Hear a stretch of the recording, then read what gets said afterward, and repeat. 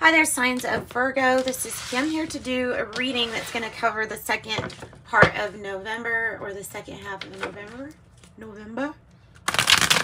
Uh-oh. I didn't shuffle real well. I got a card stuck in there. Uh-oh. This is Osho Zen Tarot, by the way.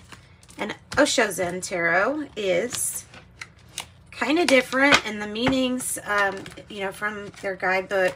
Mixed with the traditional meanings, mixed with intuition is how I read them. So, and then we have the classic Rider Tarot.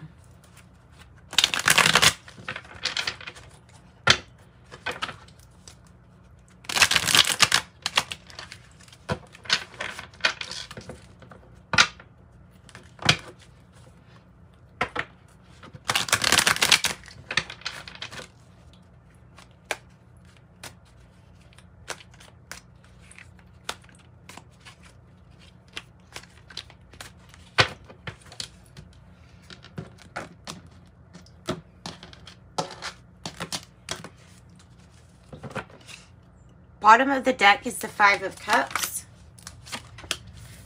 The Magician in reverse. King of Wands. Star energy, the past. The Nine of Swords. It's interesting. Hangman, the Lover's energy. Ace of Cups. Five of Swords reverse. And the King of Swords with the Ten of Wands reverse.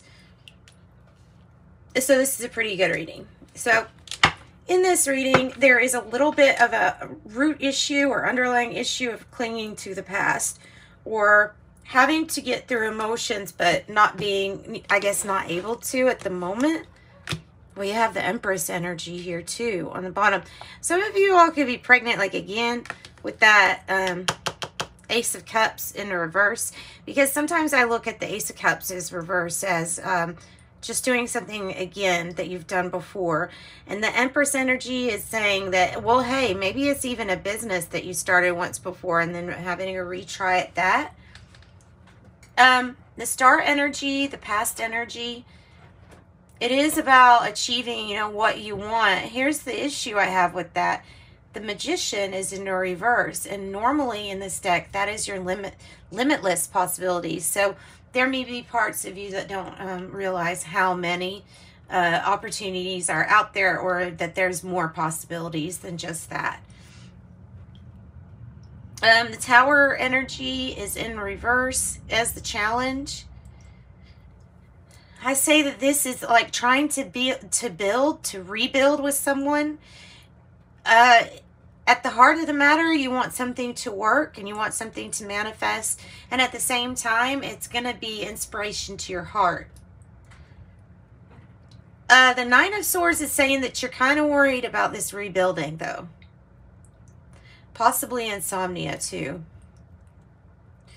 The Lover's energy here is the energy of you and how you're feeling. So this is like being very connected. It could be at a crossroads, but it's definitely about being very connected to another, or really making wise decisions with another at a crossroads. So you take that as it resonates with you. The Hangman energy here is the future. This Hangman energy is a little bit different than traditional tarot. It means to add like different dimensions to your projects or whatever it is that you do. So this is adding different dimensions, kind of making it yours in a sense. The Ace of Cups, like it says, in reverse. I think that this is about, now we'll clarify with that one just to see what it's really talking about. So there might be a waiting period, but you certainly are going to enjoy some new dimensions and maybe a new thought on the way that you're going to do something. Maybe this is regarding a project. You just need to believe in your magic. The Five of Swords here is in the reverse. It's in the hope or fear section. So it kind of means that you just really don't want to have confrontation or conflict. And in this deck in particular, it tells you not to compare. So maybe you're comparing yourself too much to another if it's in the reverse. You know, like they have the bamboo tree compared to the oak tree or whatever. Just because it's hollow inside does not make the bamboo any less Wow, sturdy and useful, right? You can use that for anything. The King of Swords here is with the 10 of Wands in the reverse. You're really letting go of the notion that you have to do it all yourself. Completely letting go of that. And why? Because you are the expert. It's almost like you're the leader in whatever it is that you're doing and what you do. And it's knowing the rules and regulations. It's knowing how to be disciplined too. It's kind of like a mix of all those things. So let's see why the Magician in reverse. The Star, the 7 of Wands, the 10 of Swords, and the Chariot.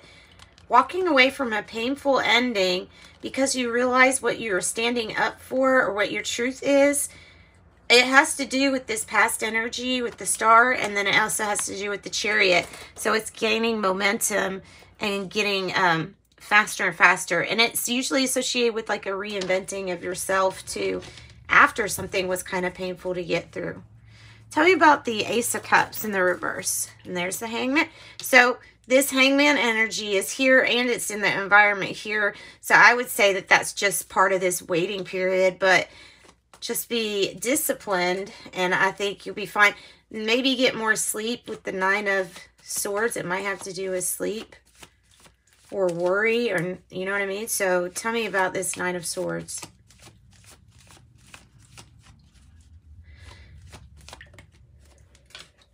The Magician in reverse again. So it's how you're feeling just regarding your magic and trying to get something to work. Tell me about this 5 of Swords in the reverse. Ooh. What are you thinking about? Well, you're thinking about the sudden change. It's in the hopes or fears. So it's only what you're thinking. In actuality, your outcome is that you relieve your burdens or you place down some of your burdens. So tell me more about that.